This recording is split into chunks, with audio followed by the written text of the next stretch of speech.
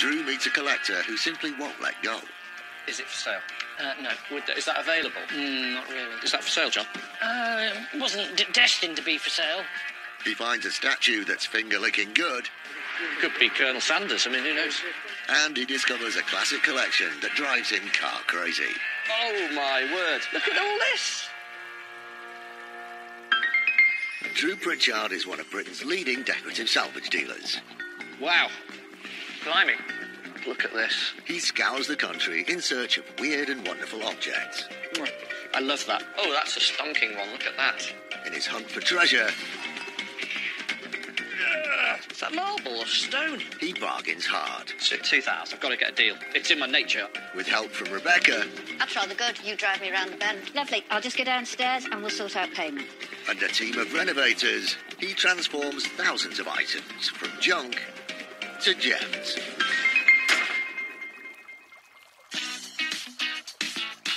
At the headquarters of Drew Pritchard Antiques in North Wales, unusual objects of every type are being bought and bartered, patched up, polished, pictured and put online. David, that's great news. Yes. Rebecca is doing business with a regular customer.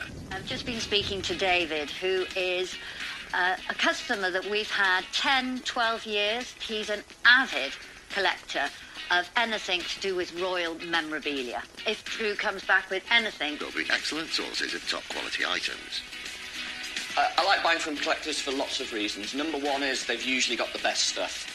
They know the subject, and what happens is they don't buy one of the best, they'll try and buy 10 of the best, and they'll have multiples.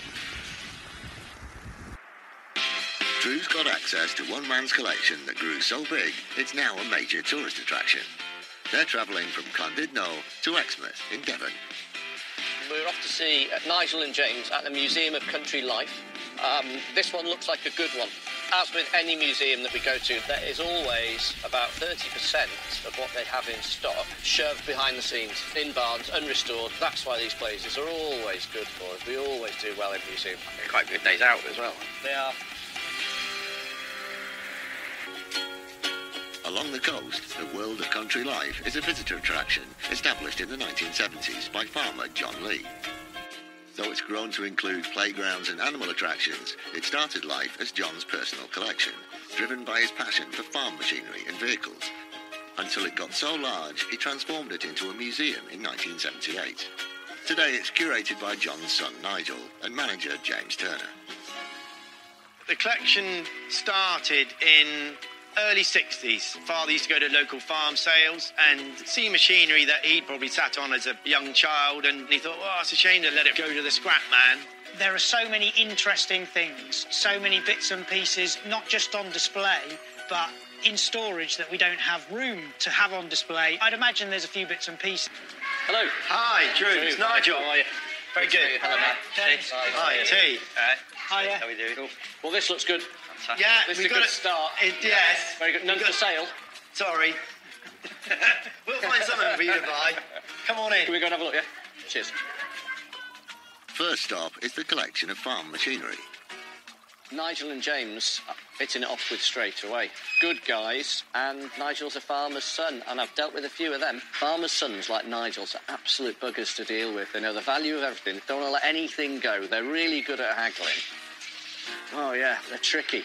Up over the top here, this is like a store of excess. That's excess. On this bit. Is that excess? Which bit? That one.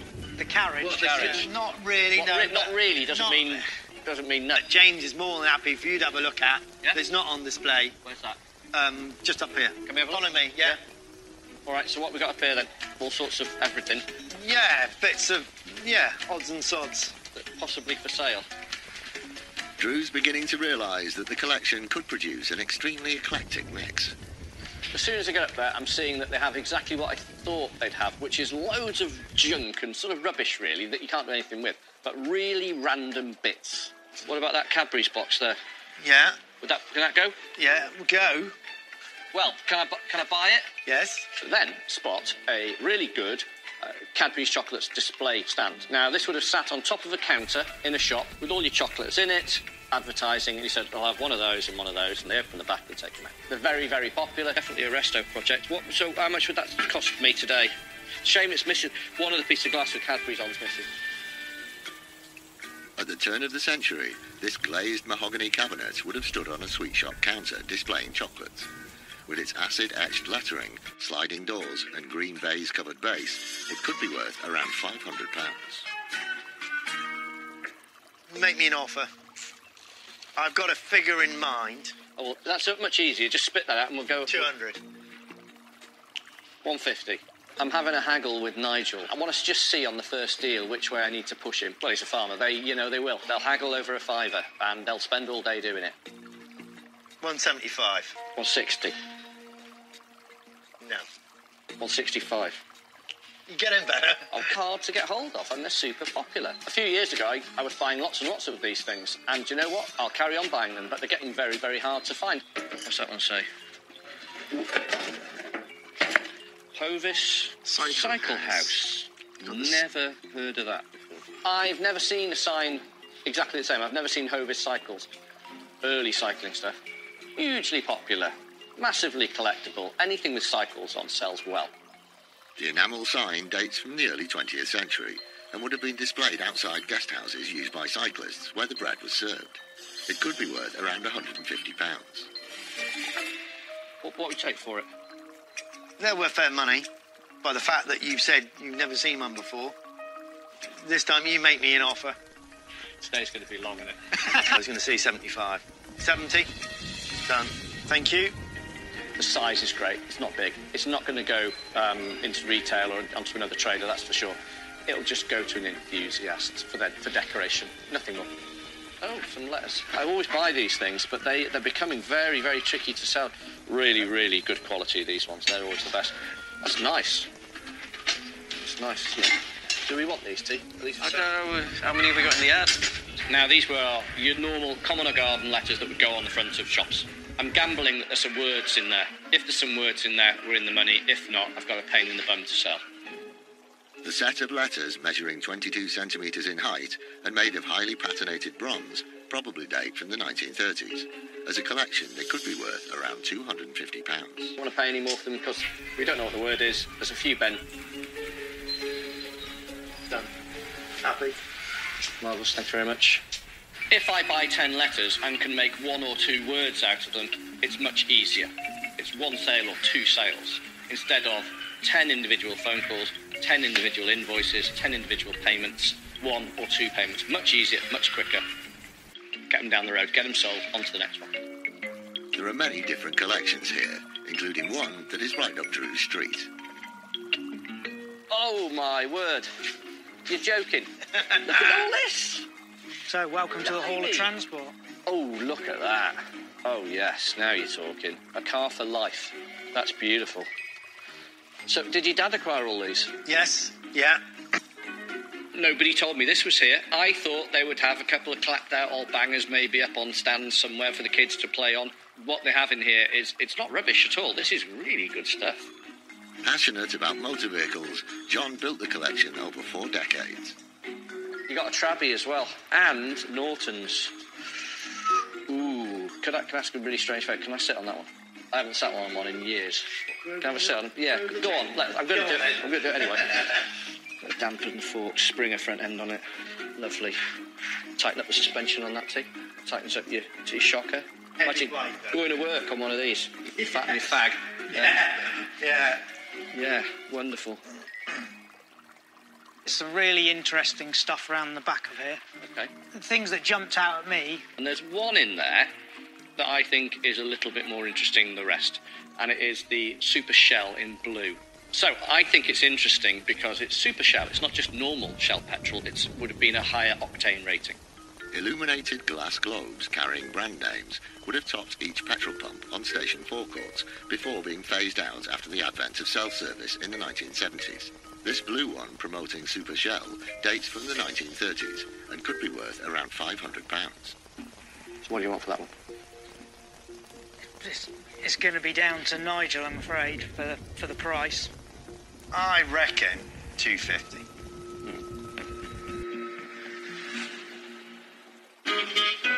Salvage Supremo Drew Pritchard is at a holiday attraction in Devon, where the Lee family's driving a hard bargain over a vintage petrol pump globe. I reckon 250. I was thinking 200. Want a bit more than that. We're not far apart. Or 50 quid. Do you want to split it? If I have to. Don't have to. You're the boss. Yeah. 240. Done. Marvellous. Thank you. Never seen a blue one. Is that right? Never seen one. No pressure, T. No. Don't break that. Yeah. What I'm really hoping is that I found something a little bit rarer than the norm, but I'm not sure. I've not seen one. I've seen lots of stuff, and I've not seen one of those, so fingers crossed. Drew's hopes of getting superior items from this collection have so far paid off. If the shell sign is as rare as he thinks, for him. How big's that thermometer there? Oh, he goes all the way up to 140. What do you want for it? The more I look at it, the more I like it. That was a downside for you. The thermometer, made of tin over a wooden base, would have been on display on a petrol station forecourt, prompting customers to think about buying antifreeze. Dating from the 1950s, it could be worth around £250. This one's really nice. It's the first paint, never been restored, and it's still got the glass up the centre. It's not too big, and it's got no advertising on it. It's really nice and simple and plain, and that's what I like about it. I like it an awful lot. Make me an offer. Tricky one. No, go on, it's yours. You know your prices. You've been pretty much within 30% on all of them so far. No. No. I'm right on this because I quite like it. I'm going to go 120. Sold. Damn. Coming to places like this is essential for me because it does fuel the business and gives us lots of really random, odd things that you wouldn't expect to find. I've seen thousands of these globes. They're hugely collectible. That one I can't remember seeing, so maybe we're going to get lucky. One thing I know we're going to turn a profit on is the Cadbury's cabinet. These cabinets tend to always go into private collections for people to put their own collections in. One of the other things I really enjoyed buying today is the little round Hovis cycle sign. A really interesting find, you know, and with an interesting history behind it. The little bronze letters, we bought them fairly cheaply, £10 a piece, hoping that there's some words in there, and then we were completely unrestored. We had a good bit of fun, didn't we? Yeah, it's been good. Sold a few things. I hope I was right on the price, but I'm sure Drew and T will make a few quid, which is fine. That was fun. It was great. Yeah. What a cool place. The thermometer is going to be the one that makes the most quick and easy money if I can be parted from it. Well, I think you'll soon part with it when I try and take your temperature with it.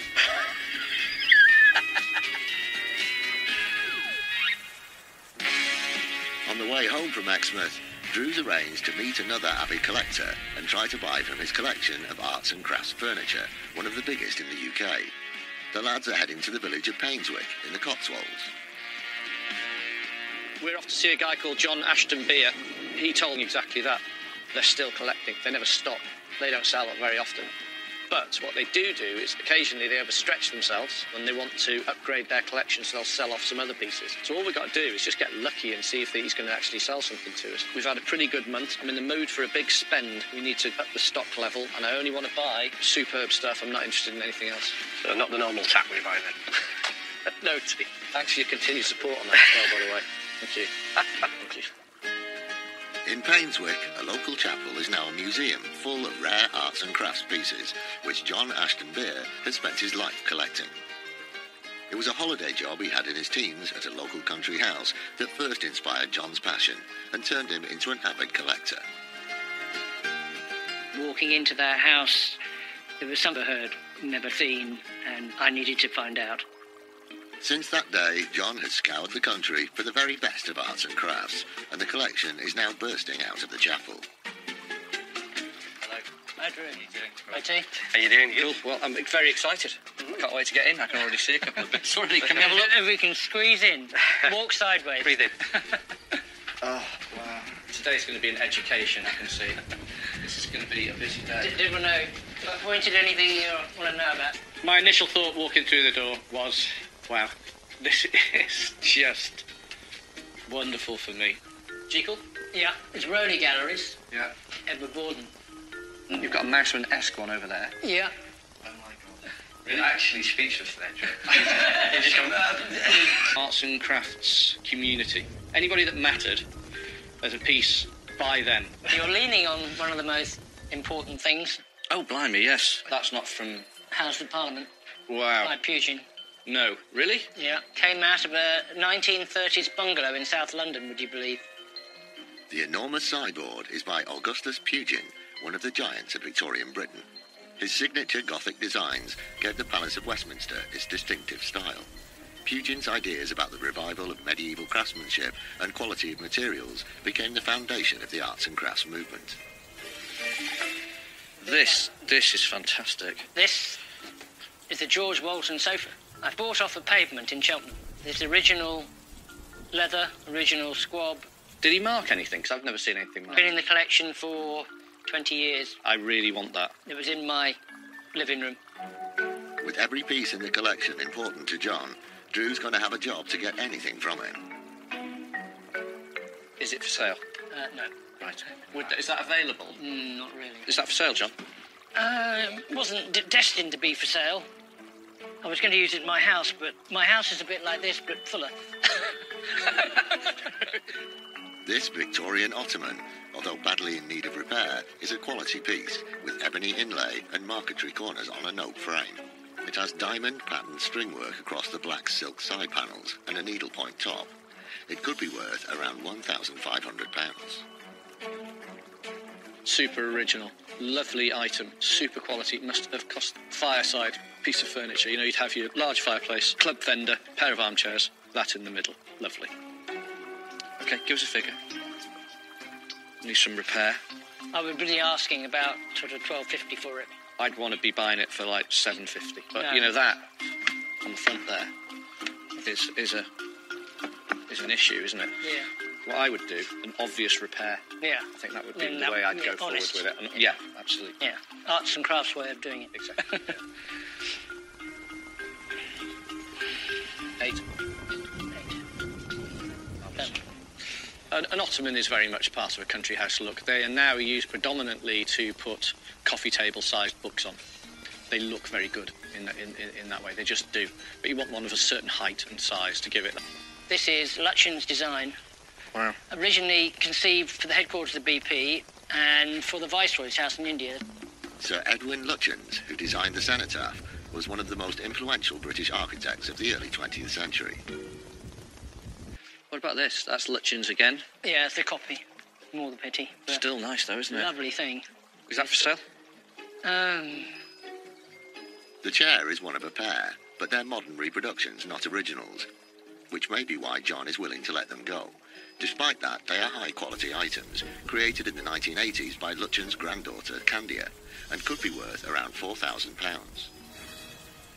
Because of their age, they're made in the 80s.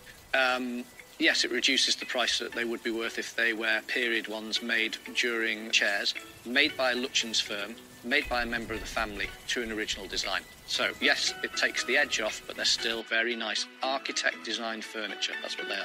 So, are these for sale? Potentially. What do you want for them? So they're made by Lutyens' Granddaughter. from a design by Lutyens. From designed by Lutyens, the original design. I think this design is 1927. So how much for the pair? Well, I've been asking for £2,000 a chair, so, but I don't know where. No, I can't get in there. I'd be like 1,500 quid for the pair. No? Okay. If all is well with both, would you take 2,250? 2.5, and I'm going to be really hard, thank you. And are you going to keep them? No, I'll sell them. No, you will sell them. Yeah. Drew's managed to prize some great gems from John's amazing collection, and he's hoping for more as they go upstairs to what was the balcony of the chapel. There's something I saw from the ground floor, which is right there. That pair of side tables. Tell me about those. I bought them from a photograph. Copper and black paint. They're wooden legs, and then With a steel frame inside. Or is that copper? That one's got a lift-up lid, Yeah. like a sewing table, and the other one's one of these discs open. That is just Just extraordinary. I turned round and I saw this pair of side tables, or bedside cabinets, whatever you want to call them, and I really like them. Even from here, I thought, I'm buying those. Similar but not identical, the pair of side tables featuring simple raised copper roundels on a plaque around £2,000. How much are they? They're very naively made with all the exposed screws. Yeah. You know, they are what they are. Yeah. But I mean, I was asking $495 each. can I tell you where I'm at with them? $550.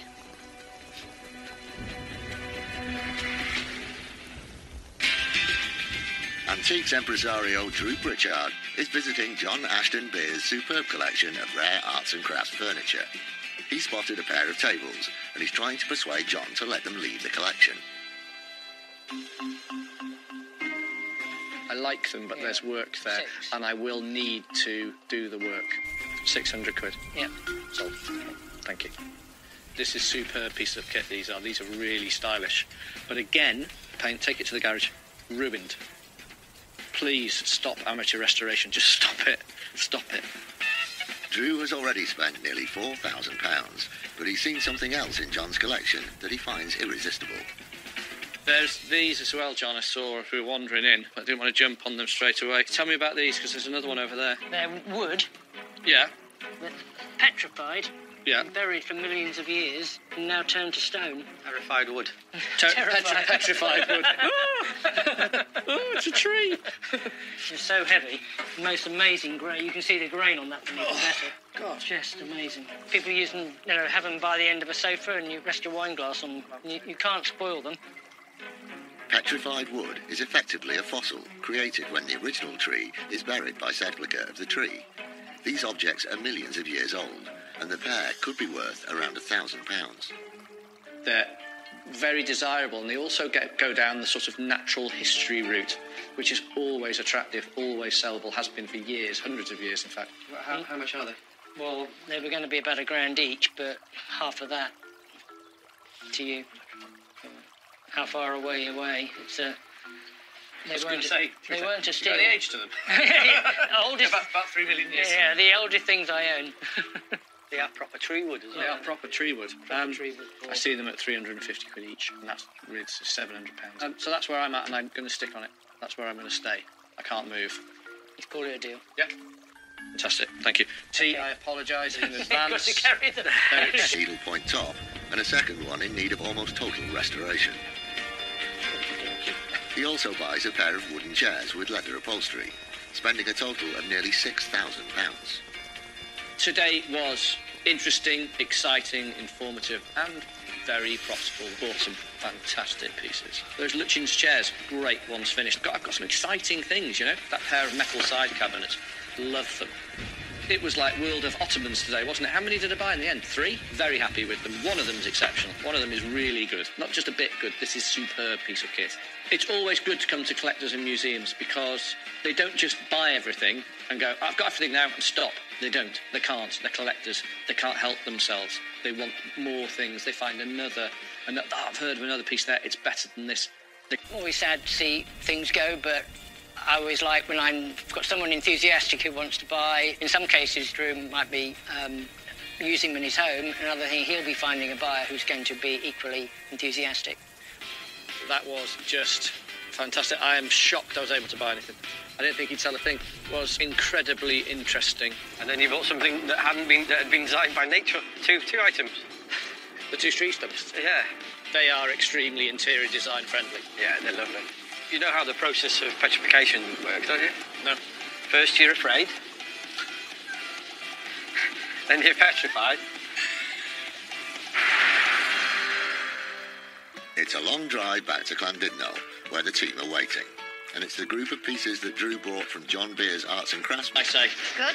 fabulous. I mean, he had an amazing collection of arts and crafts, and he wouldn't really sell most of it. But what I did buy was just exceptionally good. Superb ottoman, ready to rock. Drew's come back, not with just one ottoman, but 3. And this is That's fabulous. unusual. That's my favourite. I like that. Yes, it's perfect. That is absolutely dead right. My favourite has to be the one with the black silk sides and the crisscrossing. It's just lovely. And I'm not into ottomans at all. They're not my bag, but I'd buy that one. These are very handsome. They're great. Handsome's the word, yes. So they were designed by Sir Edwin Lutyens.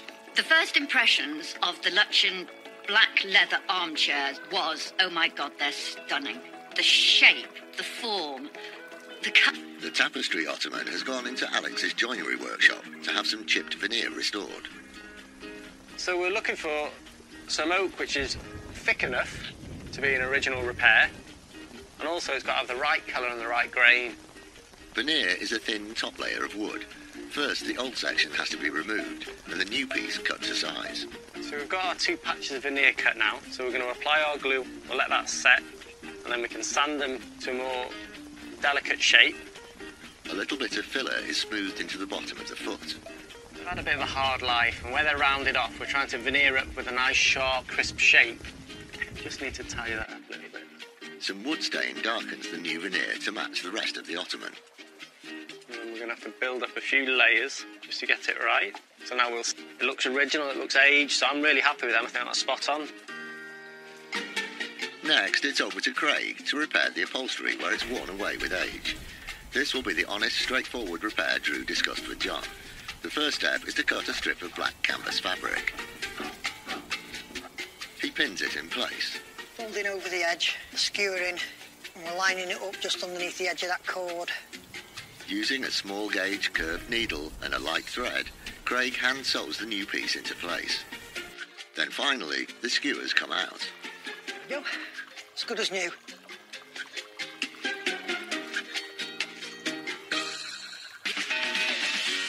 There's one more collection Drew is keen to see. He's making the long drive from Llandudno right across the country to Dis in... Nice man, but also a very well-respected antique dealer. Robert Barley has a very individual eye and does that rare thing of buying exactly what he likes with not a second thought to what anybody else thinks.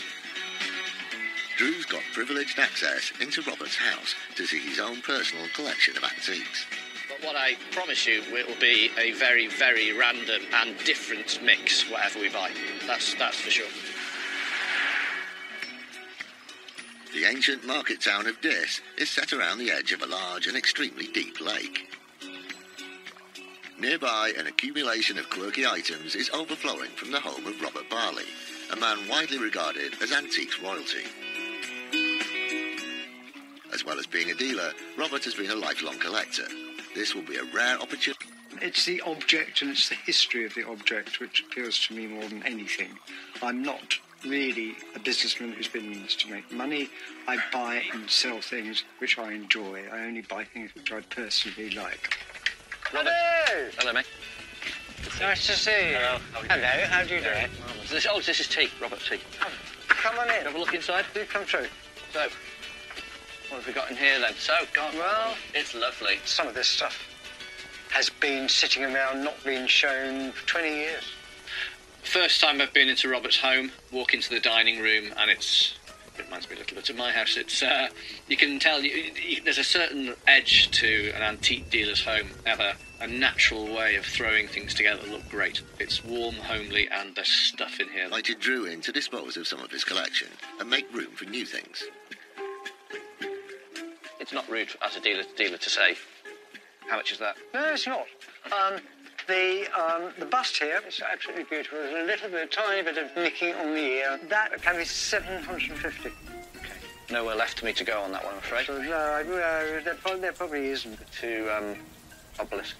Are they period ones? I should imagine they will be. I imagine they're probably not. No. I think they're not.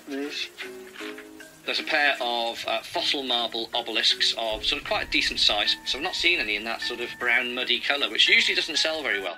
But I think with a clean and some polish over those, they'll look really different. And the colourway's good, actually. It's different. The matching pair of obelisks, actually Victorian, and could be worth around £300. Are they? They're fossilised things. And those could be 100 a pair.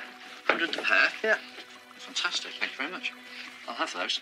Just are so nice, aren't they? Yeah, they are. Some wax or a bit of cleaning up. Yeah, great. They look beautiful. The obelisks are very much the English country house aesthetic.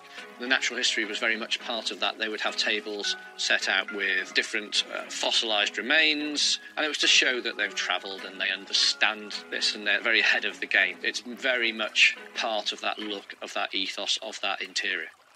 Oh, I love this The living room. Look at that. That's fabulous. Yeah, it's a bit That's chaotic. We've now come into the sitting room, which is just gorgeous. Just want to pick the whole room up. It's places and bits of this, that and the other. It's just lovely. It's so comfortable. As usual with me, Robert, there's something that I can't immediately... That chair. The chair? Yeah. The chair's lovely. It's all needlework. It's in very shabby condition, as you can see. Yeah. It needs a bit of TLC. Well, yeah. Needs sort of conserving, doesn't it? Yeah. It's a 19th century one, not an 18th century. First thing I see is an upholstered, carpet and red velvet upholstered armchair. Lovely, really good shape. All in all, a very good English tapestry armchair with some red velvet on it. Lovely. The armchair is upholstered in tapestry, showing a floral design, and edged in very worn red velvet, which has also been used to cover the frame. With a tasselled fringe along the bottom of the seat, the late 19th century piece could be worth around £1,000. And I really like it. Yeah, that is £650.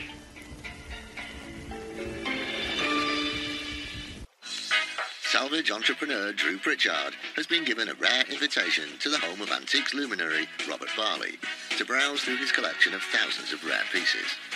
And he's fallen for a very worn tapestry chair, which Robert has had for 20 years. Had a repair on there.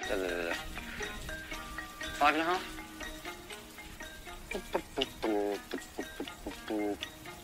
Yeah, sure. Happy? Wonderful. Good. Sorry, mate. I think I probably just bought your chair, haven't I? No, they very rarely sleep on that one. The chair looks really beaten up. It looks terrible, doesn't it? It's not that bad. If we can get that upholstery and the tapestry and the house piece. Robert's collection is full of unusual one-off pieces. And this is great. It's Johnny nice, isn't it? It's a lovely puppy. We had to redo the leather there because it had perished. It's a nice puppet, and I want 200 for him. Oh, God, don't make that so viable.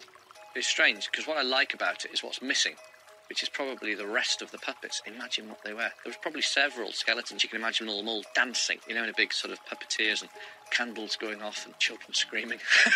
That's what I like about it. There would have been a whole set of these things, and they would have been doing crazy stuff.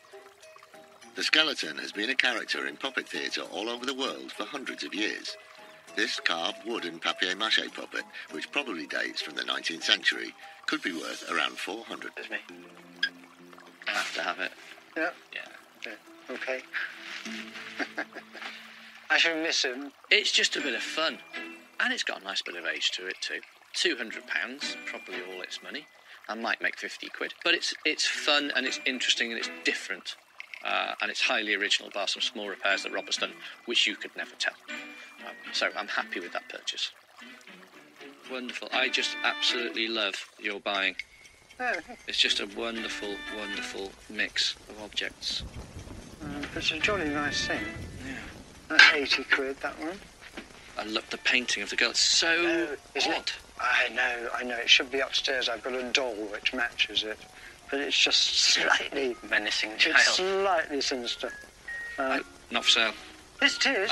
Excellent. There's a real dealer. 300. There's a real dealer there, isn't there? The unframed picture of a little girl is oil on canvas. Signed A. Weston and dated 1949.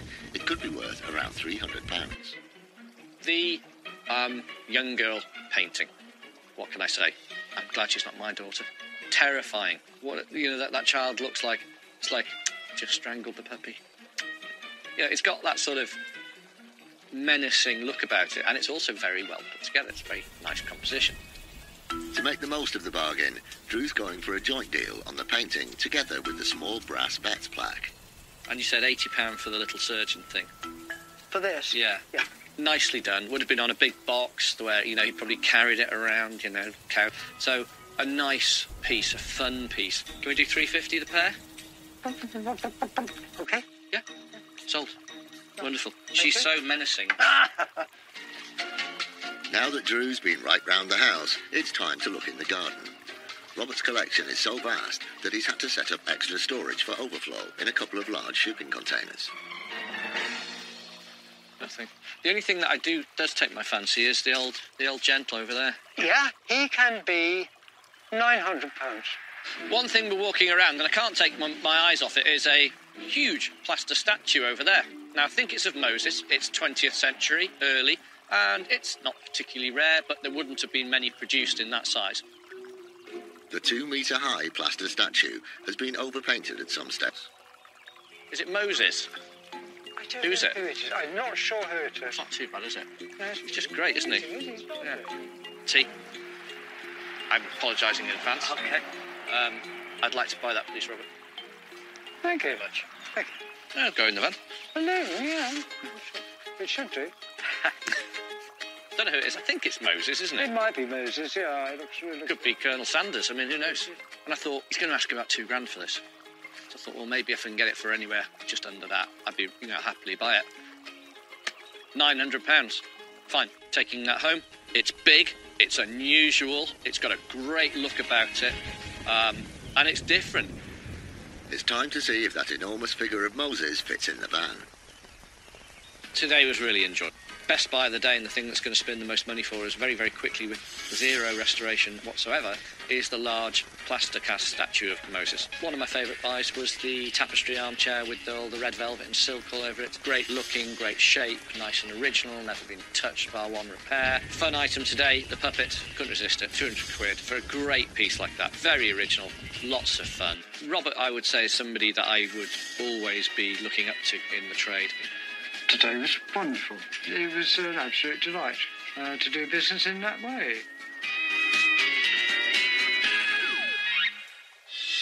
It's the following day when they finally make it back to HQ. Speak to Robert Barley. Oh, how is it? He's lovely. To be invited into an antique dealer's... Carved. Oh, I love it. Isn't it fabulous? It's like Carl's passport photo. It's lovely to have quirky items like the puppet. If you just sort of splatter those across our website, it just changes the whole look.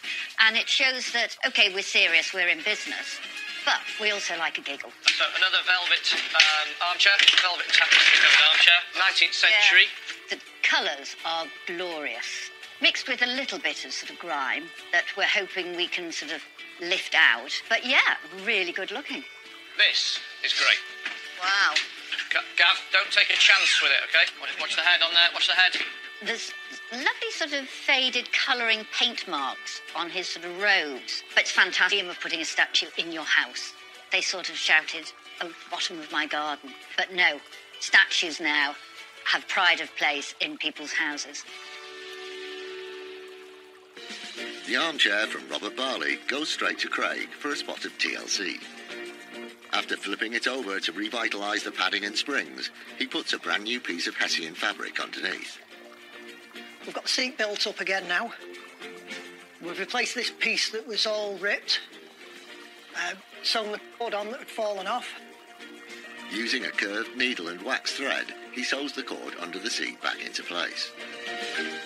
A quick blast of steam lifts the dirt and grease from the arms, bringing out the original vibrant colour of the tapestry. That's all right. Because the restored chair is snapped up almost immediately by a cool young interior designer in London's Camden Town. The skeleton puppet hanging on a new frame custom made by Carl is just the thing to give a touch of style to a celebrity chef's new venture in Singapore. Drew's hunch about the rarity value of the blue Super Shell petrol globe from World of Country Life pays off. Worth 25% more than an ordinary white one, it zooms off the shelves. With enough bronze letters to spell boy and son among other useful words, they sell as a single lot. And an antiques enthusiast in East London takes an instant fancy to the brass Betts plaque to set off her original 1960s Habitat chest.